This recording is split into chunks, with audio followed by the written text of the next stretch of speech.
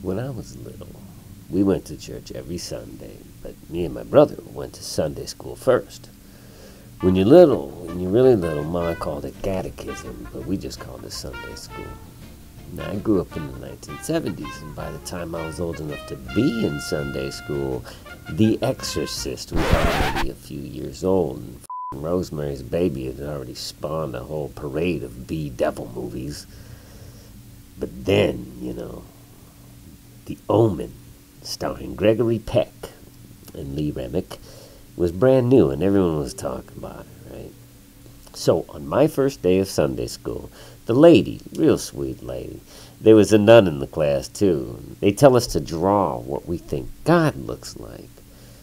Now, I don't know if it was all the movies that came out on television late night on the weekends when our babysitters were around, or if it was just something that tickled my fancy. But I grabbed the red-orange crayon, and I drew the dude with the cape and the mustache and the goatee and the horns and the tail and a little pitchfork.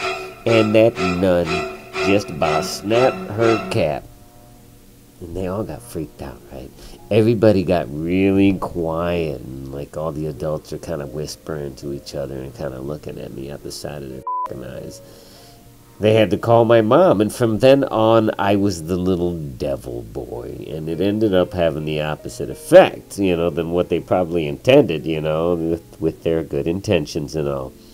Because I remember my mom screamed at me when I said, "Hey, Ma, can I do black magic?" She couldn't believe that any son of hers was interested in occultism. She liked The Omen, too. And, so the 1970s was a very devil movie-themed time. Most of those devil movies were actually Catholic-themed, too. So naturally, I became an altar boy. But by the time you're old enough to be an altar boy, they don't call it Sunday school anymore, right? You're a first grader, so it becomes CCD. You Catholics out there, y'all know what I'm talking about. Those are the years that you're still getting random boners in church for no apparent reason. You start checking out all the girls in the church from up on the altar. You've got the best view.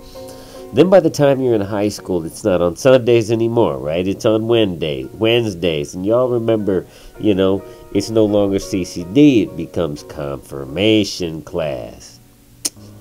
Got my first blowjob in confirmation class.